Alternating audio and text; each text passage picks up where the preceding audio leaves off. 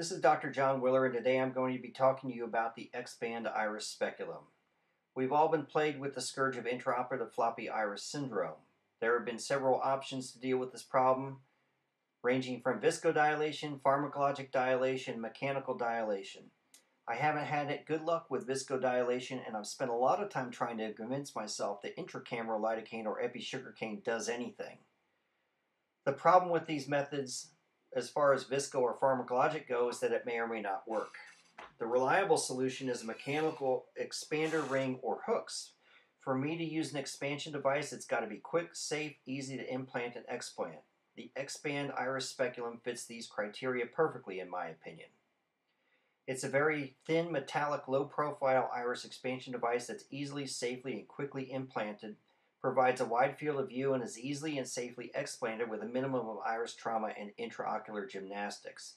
I have no financial interest in the device or the companies that produce or distribute it. As you can see, the case has begun like any other. I use a 2.75 millimeter clear corneal incision. I make sure to leave enough up travel on the microscope to be able to allow me to visualize the handling of the ring. The ring is very thin and springy and can easily be lost.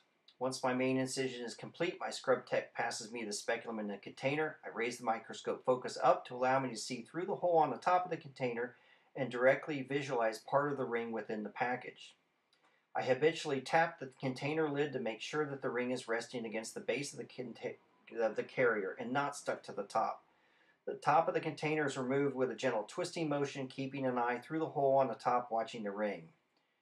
Insertion forceps are included with the ring, and there's also an injector very similar to the Malyugin ring injector. My preference is to insert and remove the ring using the provided forceps. I grab the ring as I'm showing, being very careful not to compress it. I try to grab it as distal in the forceps as possible. Stabilize the globe with a Lester hook through the side port, push the ring into the anterior chamber. The ring is going to get held up on the proximal bend of the lateral hooks. It's advanced further into the eye by simply nudging the hooks that are stuck medially within the incision while maintaining some forward pressure on the ring. Once the lateral hooks are inside, open and close the forceps, dropping the footplate on the anterior chamber, grab the ring and place it into the anterior chamber. The key to doing this is to follow the contour of the globe anteriorly while you're pushing the ring in. Using this technique, you are less likely to require additional gymnastics in planting the ring. Once it's totally in the anterior chamber, I engage the distal, proximal right, then left hooks, as you can see. Now the pupil is safely expanded and held captive within the X-band iris speculum. I always repressurize with a little additional viscoelastic, and then the case goes off as normal.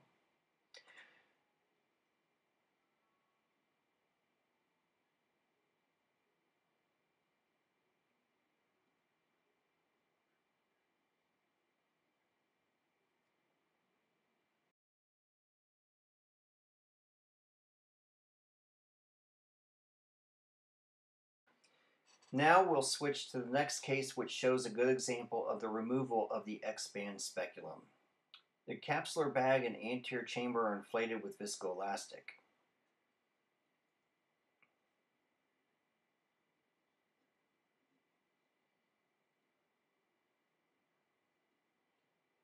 Your lens of choice is implanted into the capsular bag and rotated into your preferred orientation. Be sure that the haptics of the lens implant are not stuck to the optics and are allowed to fully expand.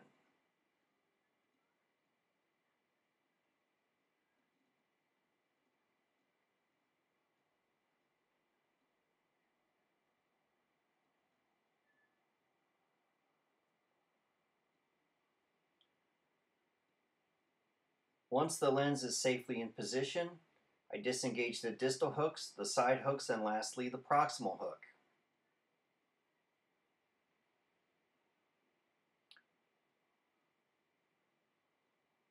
I'll invert my Lester hook, snag the proximal hook, and drag it out through the incision. Using the forceps, I pull the ring out of the AC, following the contour of the sclera posteriorly.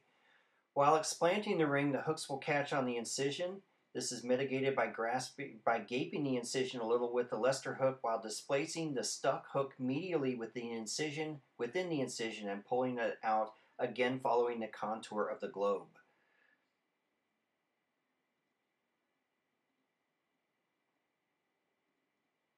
You must follow the contour of the globe while explanting the ring, otherwise the ring may get hooked on anterior capsule or iris. Once the ring is out, I'm very careful not to place any springing forces on the ring. Back the microscope up, carefully place the ring back into the container, make sure that it is seated at the bottom of the container.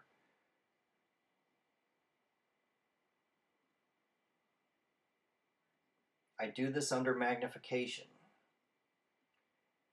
Occasionally, if the ring is kind of crooked or not laying flat, I'll put my finger over the ring as I'm demonstrating, pressing down and removing my finger with a rolling motion off to the side, visualizing the ring to ensure it is in fact in place and safely held. In my hands, this technique is a very safe and effective way of implanting and explanting the Expand Iris speculum. I hope you find this video helpful. Good luck and happy hunting.